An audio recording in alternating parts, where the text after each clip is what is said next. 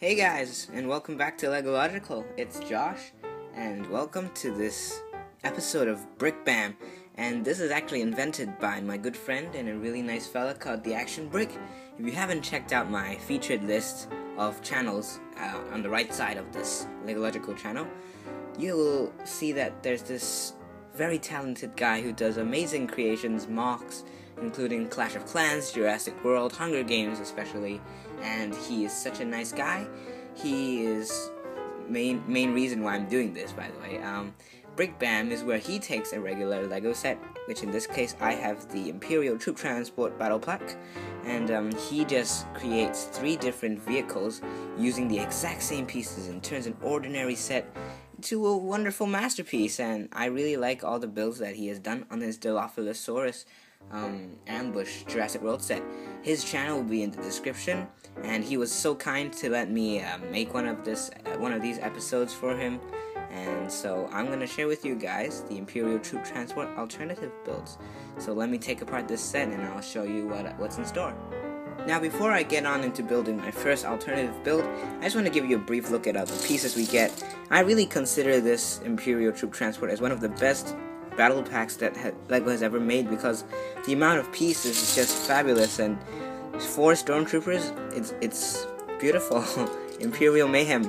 You also get 4 stud shooters to go along with it, and I'm going to be making some Imperial vehicles and some Imperial mocks out of this. This is a great set to do an alternative build on, considering it's a small battle pack with a decent amount of pieces. So let's head on, and I'll show you my first alternative build. Guys, here is your first alternate build, and this is the Imperial Armed Transport. Basically, a military vehicle with 4 wing flaps at the back, dual guns on both sides here, engines, a stud turret that rotates 360 degrees with dual stud cannon, bam, a pilot and a co-pilot. It's kind of elevated. I used those round pieces at the bottom there to give that the elevated feel. And 2 turrets in front. Those don't actually shoot, but it's there for the aesthetics. And why is this back section so big, you may ask?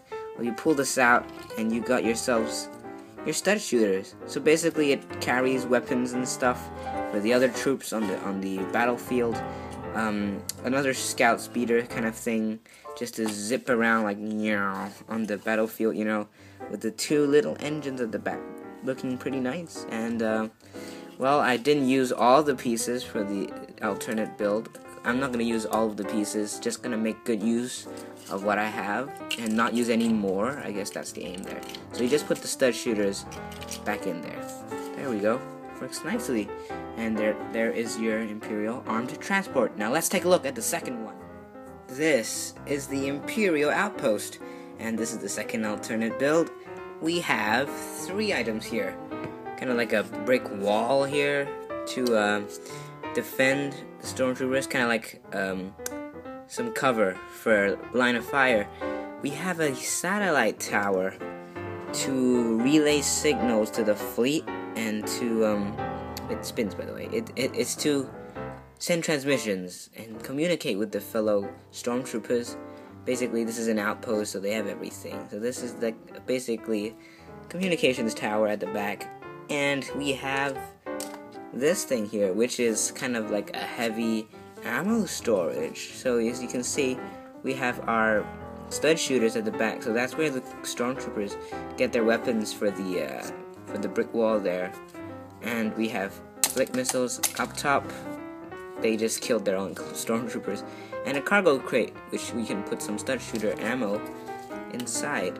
So it's empty cargo crate.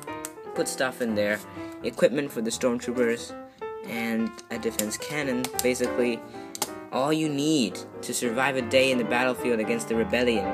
4 stormtroopers, 4 stormtroopers, a communications tower, and a brick wall, basically. I guess that's it for the second build. So, yeah, get a good, nice, long look. Now let's head on into our final alternative build. Last but definitely not the least, we have the Imperial Proton Cannon. Now this is a really powerful cannon, big gun, and it's on this nice stand here there's some empty space there, so you can put your spare blasters or something. Just a little compartment there. But other than that, it's a huge cannon basically. You see, I used this technique here to make the cannon mouth, so it just goes bam, and then you got your flick fire missiles there. That shot out really well actually.